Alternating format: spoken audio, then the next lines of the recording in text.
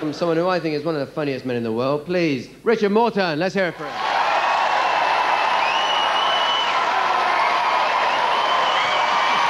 Oh, please.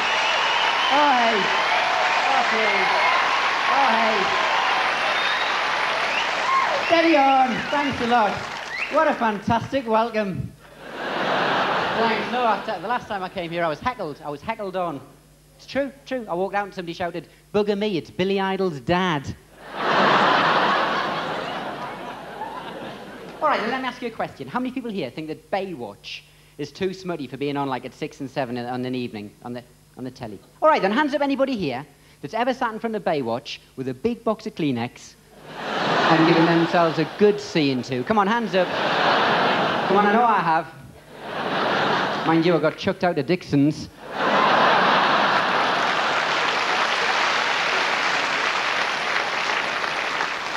Would you like to put a deposit on that TV set, sir? Yes, I would. One other smutty story. You know John Wayne Bobbit? You know the guy that got his thing cut off with Lorena Bobbit, his wife, and the 12-inch carving knife, and then sewn back on, yeah? You know? Yeah, only women laugh at that, have you noticed that? Do you know that since that happened, there have been 34 cases around the world of the same thing, including one... Yeah, great, only women going, yes! Well, the guys go, oh!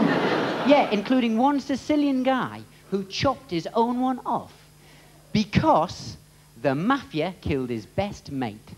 Yeah, let me run that past you one more time. Has anybody here got mates like that? Can you imagine your mates coming up going, "Oh, hello, Dave. Richard's been killed by the mafia, so I've chopped my genitals off. What about you?" I'll just send a wreath if that's all right, really. I mean, you don't like anyone that much, do you? Anyway, I've got to do a quick song for you now about the Bobbit case. My song about the Bobbits, John Wayne and Lorena Bobbit. And... Thank you! And it's the new single, now available as a 7-inch. Here we go.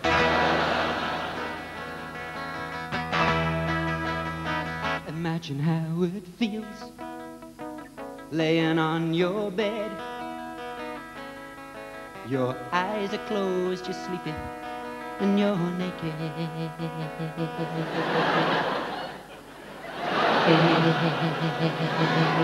And your legs are gently spread. Then someone takes a grip of your tender little tip. And you open your eyes and you realize it's your wife with a knife and she's gonna let rip. So you jump up out of bed, but it's too late to dodge her, 'cause she's got a knife and she's whipping off your tosher. You say, "Oh no, baby, don't be silly," but you wave bye-bye to your Willie. John Bobbit goes, "Oh, put down that carving knife, Lorena, and give me back the top of my prick. That kitchen knife back on the kitchen drainer, and call me an ambulance quick." But Lorena ran away, though I was begging her to stay. Oh yeah, Lorena ran away, though the crime I thought was heinous.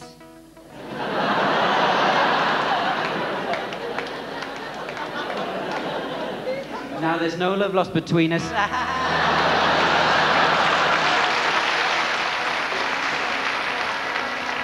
She had my gland in her hand as she drove up in the car. She decided to lob it out of the window on the freeway. Flew the manhood of John Wayne Bobbit. But imagine what would happen if a doggy came along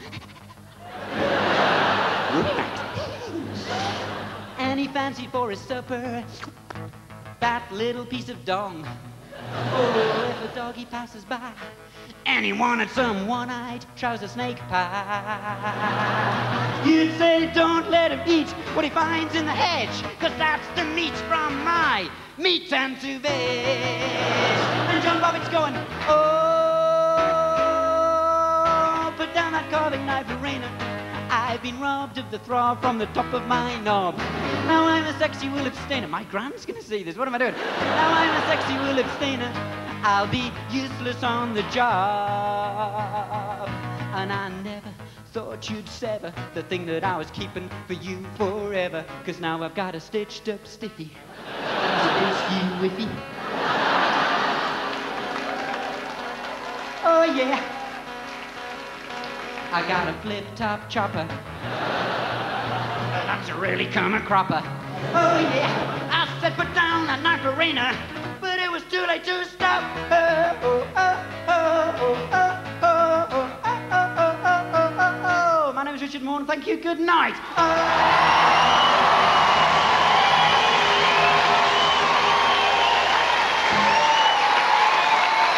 Thanks a lot. Thank you.